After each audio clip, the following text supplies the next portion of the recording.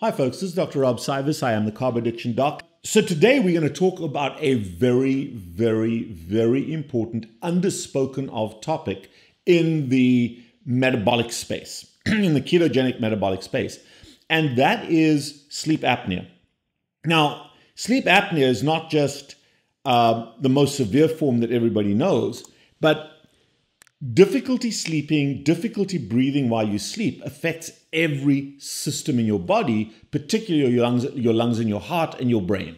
So it's very important to understand this. And in my opinion, everybody should be tested. Even lean people should be tested at least once to see what your sleep pattern is, to see what effect sleeping has on your oxygenation, on your breathing pattern. If it's normal, hey, badge of honor, I'm great. And I've tested mine and it's normal. If, however, you have issues, you've then got to decide to what extent are they affecting you. So in the next video, we're going to talk about sleep patterns and how to get to sleep better, how to prevent yourself from waking up while you're sleeping, how to get back to sleep, quality of sleep. But what is sleep apnea? Well, obviously sleep is when you fall asleep, when your brain's resting. Apnea literally means stopping breathing, pauses in breathing. That's what apnea is. And the problem when you pause breathing for a longer period of time, anywhere above 10 seconds, is oxygen delivery from your lungs to your bloodstream. That interface, as the oxygen concentration decreases in your lungs, oxygenation is affected. And most people, when they think about breathing, they're thinking about oxygenation. And that's important. However, what's even more important is that the lungs are also a waste disposal system for carbon dioxide. So when we breathe oxygen, the oxygen goes to our cells, it's used in metabolic processes, and then the cells release carbon dioxide. And for the most part, we have to breathe out. We can pee a little bit out, but most of it is breathed out. And if you are not breathing rapidly enough, that carbon dioxide can't diffuse into the air that we're going to breathe out, and it sits in the bloodstream. And very rapidly, what is carbon dioxide? Slightly, we call it hypercapnia. What does higher levels of carbon dioxide do in the bloodstream? It decreases, for those of you who are a bit geeky, it decreases the pH. And the blood's pH is very tightly controlled around 7.4. So any acidosis, any reduction in that pH, even fractional measures of reduction, affect blood flow, affect the size and the volume and the flow of those blood vessels and blood to your organs, particularly while you're asleep, the heart and the brain. And then if you've eaten, the gut. But acidosis is a big issue. Oxygen delivery is also a big issue. So even short pauses in breathing, even a reduction in the airflow and the air movement, the air stream, because it's not just where you're not breathing, but if I take a deep breath like that, I'm getting a large volume of air exchange with a very small residual volume left in my lungs. But if I'm taking a shallow breath, or if my breathing is partially obstructed, I'm not moving, I'm just kind of doing this. And I'm not adequately moving that air. I'm not adequately oxygenating or adequately getting the CO2 in. And I'm actually rebreathing that air. You know, when someone's having a panic attack, you put a brown paper bag on their face and they breathe CO2 to calm themselves down. Well, if you're not breathing properly while you're asleep, if there's collapse of the soft tissues of your face or of your pharynx into your airway and you're obstructing slightly, you're rebreathing that CO2. So not only are you not getting rid of it, you're rebreathing it. And that's not good for you. That's not a good thing. So that's what sleep apnea is. It's decreased oxygenation, but also decrease in CO2. It's poor ventilation. And there's an oxygen and a carbon dioxide mismatch going to the bloodstream. And especially if you're living at elevation, if you're living in Colorado or in the Rocky Mountains or at any place elevation. My wife went to school in Laramie in Wyoming at 7,000 feet. The partial pressure of oxygen is radically lower. So yes, you may have a little bit higher hemoglobin, you have better oxygen carrying capacity, but any apnea you have at elevation makes a big difference. Or if you're a coastal person like myself who lives at sea level, I may be okay here, but if I go to elevation, I go for a trip somewhere and I go to elevation, my breathing suffers, my brain suffers. So understanding sleep apnea, understanding airway movement is very, very important. And in particular, think about this. We're obsessed about doing CAC scores because CAC scores tell us about plaque buildup in the blood vessels of the heart. So if you've got type 2 diabetes, if you've got plaque buildup in your heart, if you're a smoker, you get narrowing of the heart vessels. Now, you may not be symptomatic at sea level or at rest, but if you're asleep and you have a little bit of apnea, now you've got two things going on. You've got slightly higher CO2 levels, which causes a narrowing of those blood vessels. You've also got too little oxygen in the bloodstream, and it's flowing across a piece of plaque where it's a rough edge, there's turbulent flow, or a narrower area. And while your heart muscle may be getting adequate blood flow while you're awake, just a slight decrease in that blood flow, in that oxygenation to the heart, may cause a heart attack. And it also may affect the nerves to the heart and cause or exacerbate an arrhythmia. So if you've had an ablation for atrial fibrillation, kumbaya, I'm back in sinus rhythm, you got hypoxia, you got poor sleeping, boom, you flip back into atrial fibrillation. Or you have abnormal heartbeats or palpitations. So there's a tremendous cardiovascular effect. The other problem with with sleep apnea or a lack of oxygenation and carbon dioxide removal is in the brain. The brain has very, very specific receptors for carbon dioxide. The brain, even the sleeping brain, it's still working. It's very, very sensitive to elevated levels of CO2. And as soon as that CO2, when you're not breathing properly, when you've got some apneas, as soon as that CO2 goes to the brain, you're not breathing adequately. Your brain senses that, and guess what it does? It says, dude, he's not moving air adequately, and it wakes you up. It wakes you up. So you take a deeper breath. So you're waking up multiple times a day, multiple times a night with sleep apnea. You're not getting into REM sleep. You're not getting good sleep. And the problem with that is when you wake up in the morning or when you get out of bed in the morning, you're exhausted, and then you're falling asleep in the day, and you've got brain fog because your brain hasn't had adequate rest, and you're just miserable. So sleep apnea has multiple ramifications. It affects your mood, it affects your ability to concentrate, gives you that brain fog, you fall asleep. There's a risk of falling asleep while you're driving, or you're standing at a traffic light or behind a school bus and you fall asleep. It can get really ugly, folks. And you don't know that you have sleep apnea. Why not? The reason you don't know you have sleep apnea directly is because you're asleep.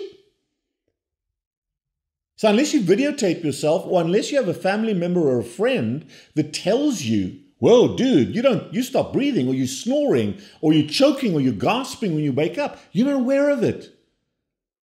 You're not aware of it. And I mean, the statistics, folks, I'm going to read them to you. They're pretty astounding. 1 in 10 people have moderate to severe, 1 in 10 Americans have moderate to severe sleep apnea. Even young people.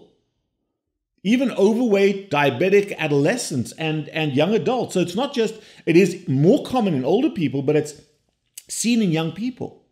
30%, 1 in 3 people over the age of 60 have moderate to severe sleep apnea. The male to female frequency is 2 to 1. But think about that. That's a lot of people out there that don't even know they have the problem. So how do we figure this out? How do we figure this out? And I'm going to talk a lot more about sleep apnea in a little bit, and also the other impact. And certainly if you've got metabolic syndrome, you've got metabolic health, if you've got diabetes, if you've got obesity, if you're more than 20 to 30 pounds overweight, especially if you've got truncal central obesity, that's why the males have more, kind of the jowls. And that, as soon as you fall asleep, those soft tissues relax, they collapse down your airway, and they partially obstruct you. And the way to figure this out, the only way to really figure this out, to see the severity and then to be recommended certain treatments if you choose to. Obviously, the best treatment is to get rid of the cause, lose the weight, get rid of the insulin resistance, get rid of the diabetes. And we're talking about obstructive sleep apnea now. I'll talk about central sleep apnea in a little bit. But the best way to do this is to get tested. And this is the problem, folks. This is the problem, is that in order to get tested traditionally, you have to make an appointment with a sleep lab. You take your little teddy bear and your stuffed pillow and you go in to a sleep lab overnight and you have to sleep, and they wire you up and they hook you up and they do a very, very, very sophisticated test that gives us all these metrics. Great, fantastic. And then they can tell you, yeah, you've got mild, moderate, or severe sleep apnea. And the requirement is no airflow, stopping breathing for more than 10 seconds, so 90% reduction in breathing for more than 10 seconds, more than 5 episodes an hour is severe sleep apnea, or when your saturation drops below more than 4% from the baseline while you're awake. So those are the metrics, and those aren't difficult things to measure. In the sleep labs, they give you so much more information, but it's a pain in the ass to have to make this appointment. It's expensive. It's a whole night out of your day, if I can put it that way. And so a lot of people don't get tested. Either they don't want to wear the equipment, they don't want to know, or it's just an uphill climb. I came across these guys. It's called Sleep Doctor, okay? And I went online, I found them, and they sent me this little device, okay? Now, this is a new device. I've used this already. And it's so cool because it gives you all the information you need and all the information they need. Now, they are a doctor, a physician-run company. So the way it works is when you apply to them, you put the application in, you actually have a short visit, you fill out a questionnaire, you have a short visit with a doctor, telling them what your symptoms are, telling them a little bit about yourself. They send you this device, and it's pretty cool. I'll show it to you over here. What the device is, and everybody knows what this is, that's an oxygen saturation monitor, a little bit more sophisticated than the typical one that you use, but you sleep with that on. It's got a little wristband, and then it's got a probe that goes on your chest to measure your chest movements. I'm not going to do that. That sticks on your chest, just like an EKG lead sticks on your chest. This guy goes on your wrist, measures your oxygenation. This guy measures the oxygenation. This guy measures your heart rate. It's a little EKG monitor. So this little kit that they send to you to use at home, it even comes, the noisy thing here is a handy dandy little battery, so it's battery operated. But this does a couple of things. First of all, you wear it in your own bed, which is obviously where you're going to be most of the time. It gives you a very, very simple way to test yourself at home. You can test yourself multiple times if you want to, but it gives you real world conditions, and it provides the company all the information that you need. It's sent to them. They can then analyze that and give you a score and give you a recommendation. Do you have mild, moderate to severe sleep apnea? Do you not have sleep apnea? Do you have central sleep apnea, which we're going to talk about in a second? Do you have obstructive sleep apnea? And what are their recommendations? So just like we do something called a CAC score, and I would urge everybody to get a coronary artery calcium score to look at your plaque, even if it's a 0. Hey, I got a 0. Even if you don't have sleep apnea. Hey, I don't have sleep apnea, I'm fine. If I snore, it's because I drank too much or I was exhausted, but it's okay to have that every now and then. But if you do have it, now you know it, and then you can decide what you want to do about it. Same thing with the CAC score. You can go and get a CT angiogram or a cardiac catheterization, which is like going into a sleep lab overnight. But you don't need to do that. If your CAC score is 0, you're good to go. Same thing here. So these are tests that I'm going to strongly recommend to my patients. And the reason I haven't recommended it a lot lately or with my patient population is because I personally am not going to go into a sleep lab overnight. It's just too cumbersome. It's a little bit like if you don't have a lot of risk, having a Cologuard test done, which is where you send poop to a laboratory, and then if it comes back positive, you have the colonoscopy. I want everybody's colon to get tested, but not everybody needs a colonoscopy. If you don't want to go that route, at least get a Cologuard done. And we prescribe those in our office all the time. So that's kind of the way I look at this. Sleep Doctor, if you look in the show notes, you'll see all their information. I love this device and I trust them. Okay? But this is not an ad for Sleep Doctor. This is a discussion about sleep apnea. And the most important thing for my patients is to get tested for sleep apnea. I'm totally fine with you going into a laboratory and getting the high-end test done. But I also, if you're not prepared to do that, I also want you to get tested at home to know the severity, not just whether you have it or not, but the severity. And once you have that testing, you and I can talk. And you can say, okay, I tested positive, these are my scores. We can then talk about strategies. And certainly in my practice, the two major strategies are to steepen the weight loss curve if you're still carrying excess weight, and there's a lot of jowls here. The second one is to aggressively treat your insulin resistance. If you're still significantly insulin resistant, if you still have type 2 diabetes, those are the two factors that we have to treat aggressively. But then we can also look for LPR, laryngopharyngeal reflux, video coming up. We can look at coronary artery vascular disease. We can look at sleep patterns. We can look at all of those things as part of your consultation with me as a metabolic health specialist. So when we look at this at sleep apnea, one of the things is the soft tissues of your mouth and of your face collapse down. And the one thing I absolutely do not want you to do as a starting point, it may be very rarely as an endpoint, but I see a number of patients who come to me who have already had surgery. And I would tell you that is the last thing you should be doing. Is it valid for some people? Yes, but I've seen a lot of people where it didn't help. They go through this miserable surgery. It affects that airway tremendously. But if we can help you to clean out your sinuses so you can breathe better through your nose and your mouth, if we can get you to decrease your tonsil size, get rid of the acid reflux that may be coming back up to your throat and causing inflammation, if we can get you to lose some weight, if we can treat your insulin resistance, that ultimately reduces or gets rid of the problem. In the meanwhile, sleep doctor or the sleep lab may be recommending a CPAP, the Darth Vader mask, which I totally support if you have moderate to severe sleep apnea. Because if you do have that, you've probably got cardiac compromise, and we don't want you getting a heart problem. And certainly, if you're going to travel, if you live at sea level or low elevation, and you're going to travel to high elevation, that's where you also may need to be treated. You may need that CPAP while you're sleeping, because hypoxia at altitude is a problem.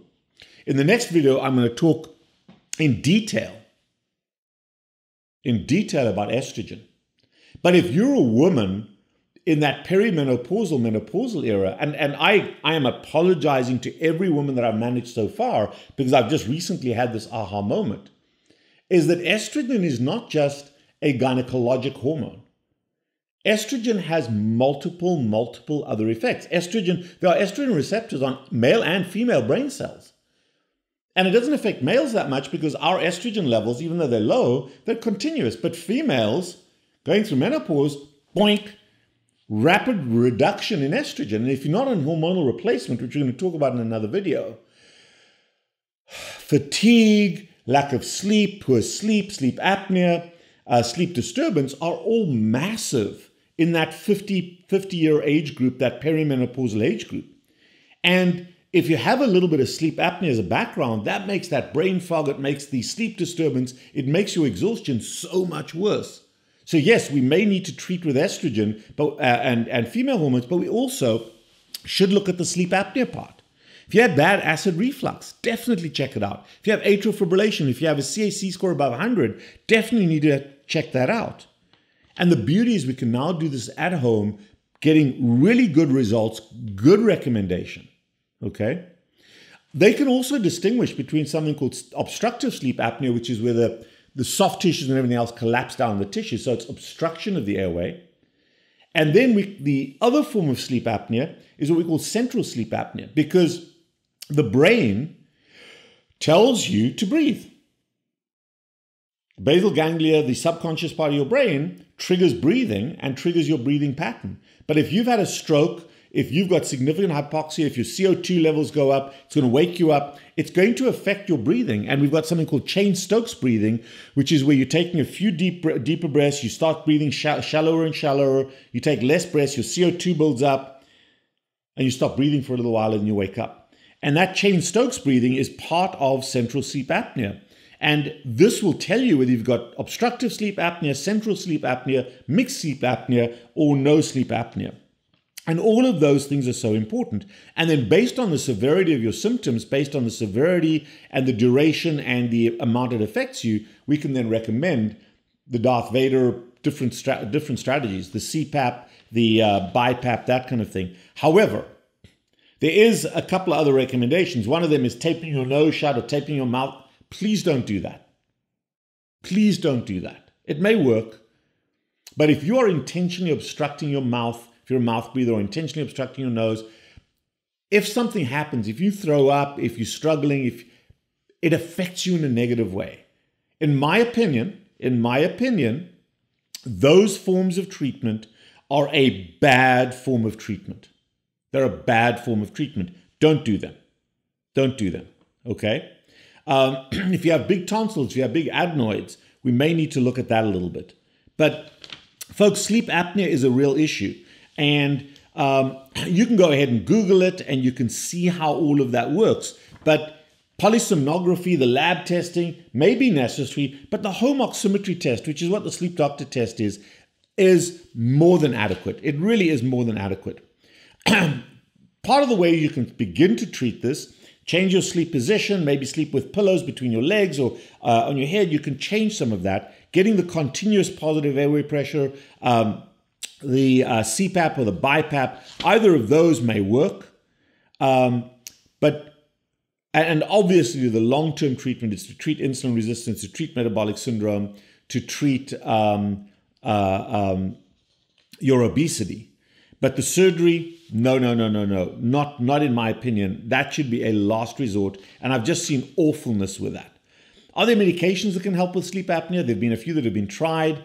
None of them really effectively work. None of them really work. Neurostimulation, unless you've got diaphragm issues or other abnormalities of the nerves, not really necessary. Some of the oral, the dentists and the maxillofacial doctors will find mandibular splints. Most people find those uncomfortable to wear. The nasal tape, the things that open you up, they may work a little bit, but I'm not certain of the massive benefit of those. Certainly worth trying first.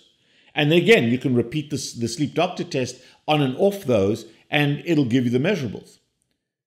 But folks, sleep apnea is not only making your life miserable, it potentially can kill you.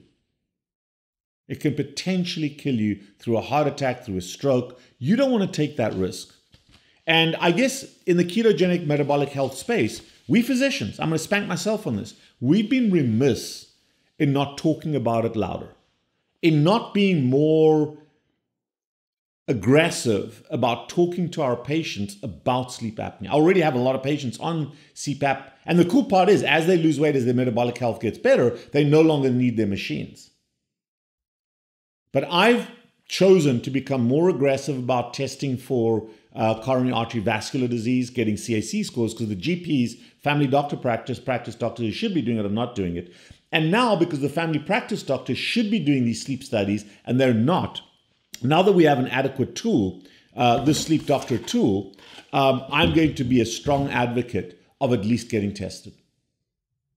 Please leave comments down below. And if you've had success stories of getting off your sleep apnea machines, if you've gotten rid of your CPAP, I love that. That's what we see every day.